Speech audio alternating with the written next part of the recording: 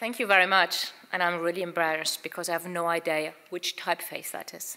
So I promise you, Jürgen, for Berlin, I will know my typeface and I will make sure that it is a really fantastic one. Thank you for battling through the snow. I have started a hashtag which is called London Snow Stories. And I think we in London are very happy about that because we're generally awkward in small talk, aren't we? And there's going to be small talk afterwards. And I would really ask you to share all of your snow stories with me because then I can talk to you about snow stories. It'll make my life much easier. Thank you. I'm Alex, and I'm trying to figure out where this is. This is starting fantastically.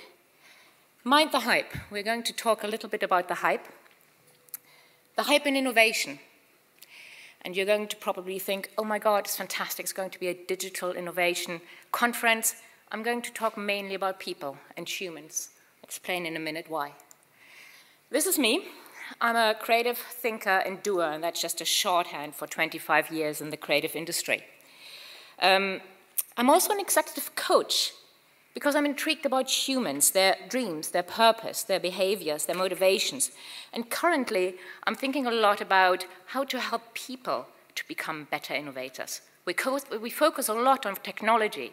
We focus a lot on organizations, but how to actually get people to become better innovators. So, very excited, and a little caveat, I am heavily dyslexic. That means that I love stories, I love pictures, I absolutely hate letters, and I don't understand abbreviation, I just do not compute, which means you will hear a lot of analogies. And the first one, we're starting straight away. I was thinking about what is a keynote? What is a keynote in a conference? And I always thought a conference for me is a bit like a tasting menu, right? So the people of the conference come up with this fantastic tasting menu with brilliant, brilliant talks. They're going to think about the ingredients. They're going to think about how are we going to serve what. They might be thinking about the pace, the build-up. So here was I going, what are you serving in a tasting menu at the very beginning? Luckily, I have a friend who is an aspiring chef, and I called her, and she said, really easy, Alex. Serve them a palate cleanser. Here was I, a palate cleanser, what is that? And she says, it's something to neutralize anything that they come in with, so that they're open to start listening and learning. So, here it is, I serve you your palate cleanser. Mind the hype. Innovation is a little bit like a roller coaster, isn't it? I can actually feel some of you going, yeah, I've been up there, I've been down there, I'm kind of dawdling around in the back over there. We love roller coasters, we love the hype, the adrenaline, the excitement, and even if we don't like riding roller coasters, most of us really like the idea of riding roller coasters. The other thing that I find very funny is that there's only one letter difference between the word hype and hope. And that's quite well capturing our relationship with innovation. The hype, we love the hype of innovation success, the hype of technology, the hype of new models, because the hype is a great expression of our hope, of what is driving us to do all of this. And I believe that we as an industry and in business should really dial up talking about people. I talk at human-led innovation stories, and talk about how can we help people get better innovators. We have fantastic technology. We have all the models we need. It is really about trying to help us as people to make the best out of it. So let's explore that a little further. Innovation is all around us. I would argue that we should just get rid of the normal calendar, January, March, all of that, really, really boring. Let's start with December, and December is starting to become the month of all the innovations of the year.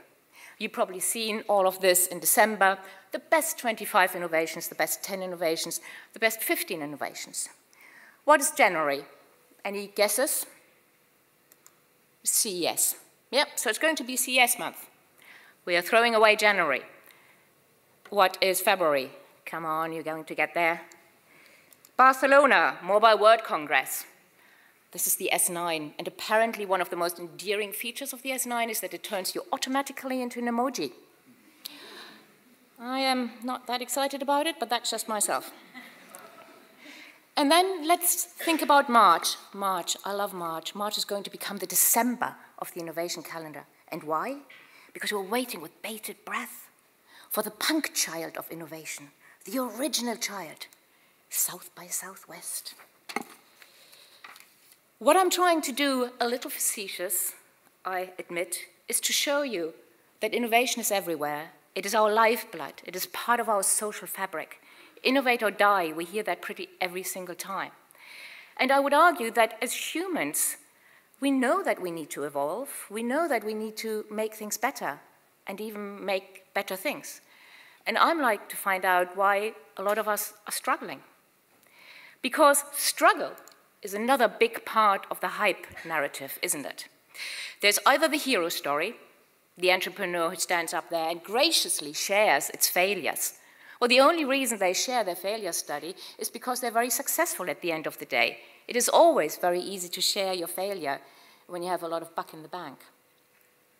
Innovation is also looking very complicated. You know, it suddenly needs a blueprint. This is the blueprint of the TARDIS, and if anybody can build it, please invite me. For those of you who don't know what a TARDIS is, it's a time machine. You need blueprints, you know, in order to build it. If you have a time machine, if you have a great innovation, you can rule the world. So you need a lot of process, you need knowledge, principles, right? Because they give us safety. They give us certainty. We love certainty. And if we are very honest, innovation has a little bit of an uncertain thing on it. How many of you have been in a situation talking to somebody who says, yeah, let's do something really new? Could you tell me whether that has worked before? I've been in many of those situations in my life, in ad agencies, in digital agencies, and in consultancies. And one of the ways that we try to create certainty where there is none is we make that up. One of the wonderful things are this. Have you ever written one of this in your presentations? It's beautiful, isn't it? Because it looks real. Innovation equals ideas. Innovation equals ideas plus leaders. Come again? But it looks fabulous on there, doesn't it? It looks real. The other thing that we do, and I am guilty as charged, is the art of Venn diagrams. It's another way of really capturing something that is fundamentally uncertain and make it real. What does this actually mean? And then theories. I love this one. This is a beautiful representation of the Gardner hype cycle. And the hype cycle is actually really interesting because for me it's a way of how we as humans interact with anything, including innovation. There's huge excitement. We generally get a little overexcited, I probably more than other people, and then it follows with a massive big clash. And then I slowly crawl back up to see the light. And even though that is then starting to make money, I start to lose interest. What I think becomes even more interesting is if there's anti-theories. So we have models, and now we have anti-models. And I don't know whether you know the spaghetti principle. Those of you who cook, apparently, if you boil spaghetti, you throw it against the wall, and if it sticks, it's good. And there's a wonderful man who's called Lars Suttman. And Lars Suttman talks an awful lot about the spaghetti principle, because he argues we don't live in a world anymore where you have a long operating history that is stable and predictable. There's simply no way to plan anymore. And in a world that is getting more and more complex, throwing spaghetti at the wall might well be the best strategy. You throw, you test, you evaluate, and you throw again. You start maybe seeing where I'm getting to. I see merit in all of this thinking. I see merit in our excitement around technology. I see merit in our focus on process definition. But I would like to challenge us to think a bit more about the human in all of that. Where are the stories needed to get people like us to become better innovators? And for those who are still sitting on the fence, I'm going to give you 5 provocations that challenge maybe that current hype narrative. The first one, please, can we all just stop innovating? Now, I admit I stole that headline. It's my prerogative as a speaker, but I will quote somebody. So that is a headline from a Harvard Business Review in 2012. And it's actually written by the co-founder of Fast Company. And what Bill meant with this was the moment that innovation is becoming a buzzword, the moment it's becoming yet another consultant-driven framework, it is actually going to cease to be a positive force for change. I'm supposed not to look at the slides because they're filming, so can you remind me if I look not to do that? It's very, very strange, isn't it? All models are wrong. Some are helpful. It's become the big battle move of the systems thinker. Did you know that this is actually 30 years old? I didn't. There's a very smart chap, a statistician, said that 30 years ago. But what choice did we have in the past? Only models from the theory of relativity to the theory of human behaviors helped us to explain the world around us consistently, yet imperfectly. I would argue until now, because data eats theory for breakfast. Companies like Google, who have access to trillions of data sets, don't need to work with faulty models anymore. They create real-time models every single day. They do not need to do the traditional approach to science, create a hypothesis, model it, test it. It's going to become obsolete. So what you're going to start having is there's data, then there's some sort of black box where some sort of innovation happens, and then there's data again. Talking about the black box, my fourth provocation, let chaos reign. The late CEO of Intel, Andrew Grove, said famously when they asked him, how did you build a company so fast? It's really, really simple. I told everybody in my company to be comfortable, to let chaos reign. And then I gave them the ability to rein the chaos in when they felt that they had great ideas. And for him, it was the only way to help his people break through traditional thinking patterns, experiment, come up with really great ideas. And this is the last one, and it sounds really daft, but it isn't. Innovation really starts with people having fun. Okay, so Tim O'Reilly, who is a technology thinker, once said, there's this myth about innovation that it has been started by entrepreneurs. And he's giving the example of the Wright brothers. And he says, you don't think that the Wright brothers were sitting there and saying, oh, we're going to build this massive, big aviation business. It's going to be awesome. No, I think one brother said to the other, do you know what? We should really figure out that flying thing. I'd like to be up there. Wouldn't it be fun? Wouldn't it be brilliant? Let's go, play, let's do something. The same thing with the inventors of the internet. Very few of them were interested in money at that time. A lot of them just sat there and went, dude, I can send one document over to the other world. Isn't that awesome? Fun. We forget that fun very, very often in our narratives, in our hype narratives. So, I'm going to give you 6 examples of what I call human-led stories around innovation, and they're all from people who lead innovation projects within their field. Everybody's been very generous. I just called random people up and asked them for their point of view. The first one, you cannot breathe innovation if you're not prepared to change. Karen leads the innovation practice at Adam and Eve, and she's a very dear friend of mine.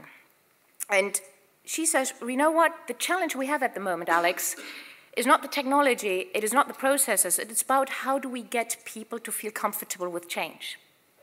And I think within innovation, we are sometimes not very smart, because we talk about innovation needs to be big, it needs to be purposeful, it needs to always make money. Now, all of that might be right, and I am one of the people at times who criticizes shiny things. But from a motivation point of view, getting people, allowing people to do shiny things is wonderful, because it puts your energy levels up, right? Has anybody of you any time sold a shiny thing to somebody because they knew they had to start getting their clients, their partners, convinced about the power of innovation? So it's a good thing in that point. I generally find it very difficult talking about worthiness with innovations when it comes to motivations. I worked in a small digital consultancy for a while, and we had a rather large English bank client there. And I started to work with the BAU team, so business as usual, the maintenance team, digital team. And they had really not a good rap in the agency. They were seen as fundamentally unsexy. And when I started to work with them, I went, this is so unfair. These guys were innovating every single day. They were just innovating very quietly at the core. And Karen gives a really good example. It's Google. Because Google looks at innovation like a portfolio, and 70% of Google's innovation efforts is around innovating the core, the search machine, all of the little things that you don't really see.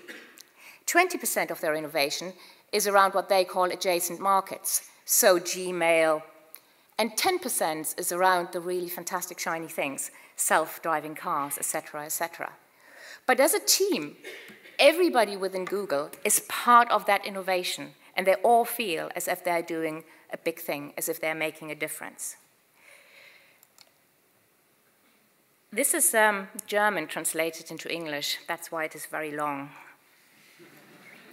And Bettina's fabulous. I used to work with her. If you ever hear her talk, please go and listen. But what she's saying is, how can we innovate if we are all looking at the same trends? If we're all going to the same conferences? If we're talking the same language? If we are in the same innovation bubble? It's going to become really hard. She said, you know what, at Siemens, we kind of dig this whole technology. We have started to find our way with design thinking and processes. For us, the big factor now is to get people to think differently, to not just repeat the latest trend report. And there's a lot of initiatives. I don't know whether you ever heard about cross-modalism. Cross-modalism is a movement which is born of the synthesizers, see? That's my problem with words, of art, science, and entrepreneurship. It is based in learning and collaboration of what I call non-traditional partners. So you would have artists work with technologists, work with audio scientists, coming up with new things. I think the other thing that we see at the moment is the movement around trying to turn STEM into STEAM by introducing new skills into it, the arts. That's Florian, and Florian works in Germany. He works at Border, and he's at their boot camp. And he gave me a great human narrative, because he actually said, do you know what our biggest challenge is? We need to break out of the speed bubble. I don't know whether you can relate to that, but the speed trouble, what he means is very much that everybody here has a different perception of speed, okay? And people who work in a lab have a perception of speed that is really fast, okay? We think in sprints, we think in design cycles, we hurry, fast is good, fast is furious. And then we have to talk to another department, and that department might be looking after regulations, looking after policy. And you know what? That department doesn't think that fast is good, and I tend to agree. I'd like people to think really hard about policies. And these people suddenly don't work with each other because the speed is stopping them to work with each other. Analogy warning, my whole family are musicians, I'm not. But I had to sit through a lot of music in my life. And one of the things about music is there is a lot of tempo changes in really good pieces of music. And when you play those pieces of music, you need to agree together when you change the tempo, why you change the tempo, what impact that tempo has. And then it becomes a fantastic experience. Otherwise, not so much. When you think about an analogy of worlds, and you think you have the lab world, you have the marketing world, you have the regulations world, if all of these planets just spin at their own speed, there is no way to align them. And they're all kind of stuck in their own speed bubble. Chaos is all about a deliberate state of flux. Bo is now the creative director of Dyson for Europe. And he thinks that Dyson is always in innovation phase. The company has grown from 2,000 people to 11,000 people in 10 years. And in Bo's point of view, they are really just held together by a very strong mantra of making things better by making better things. Bo argues that Dyson has been as chaotic at its heart since a handful of engineers were in James Dyson's shed. And he says, do you know what, Alex? It still is James Dyson's shed, just a lot bigger, with security clearing. The other example he gives is IKEA. So he used to work at IKEA. And IKEA in Sweden, where all the product designers sit and product development, they move every 6 months. within. Slightly scary, isn't it? But the point of view is that they believe you make new connections, you have friction, and you're able to break out of your patterns and you think about new stuff. The next one is wonderful because I love the serendipity. I don't know who of you knows Silas. I'm very lucky to work with Silas at times. And Silas said to me, Alex, I don't understand a single word you're talking about. I'm not interested in products. I'm not interested in processes. I just think it is about enjoying the creation of something new. For Silas, innovation is the definition of being creative. And he says, you know what? We're all so bloody blessed to live in these times and to celebrate our good fortune. Isn't that fabulous? And if you go onto his website, there's one beautiful collaboration that he's doing, and he's doing that with Sir Peter Blake, the godfather of pop art, and with HP. They customized a software that allows the ingredients of Sir Peter's artworks, all of those squares, to be put together and rearranged in unfamiliar and unexpected ways. And I loved the quote of the artist afterwards, because he said, wow, I let my artwork talk to the machine, and then the machine talks back to my artwork, and then I, as a human, just lean back and see what happens. The joy of innovation. This is the last one, and it's probably the most meatiest human narrative. To create an ethical culture of innovation, you first need to turn those doing the innovation into philosophers of life, society, and humanity. Those who actually do the innovation, not another department, not another onion, not another layer. Increasingly, innovators are practically making policy decisions that affect human safety and society. And a lot of those are based on the original intent of their innovation, of products, of services. And a lot of us are not trained to think about unforeseen consequences. A lot of us are not trained to go, what would happen if? How do we train people to start thinking like that?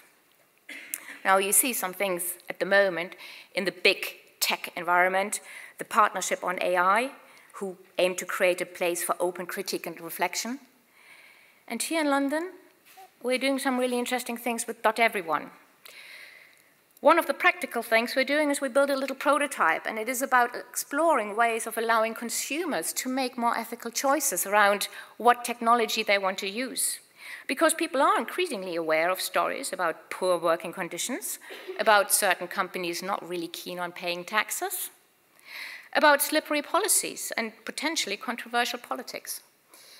So this is an exploration to see, would consumers weigh up value-based ethical trade-offs that they personally have?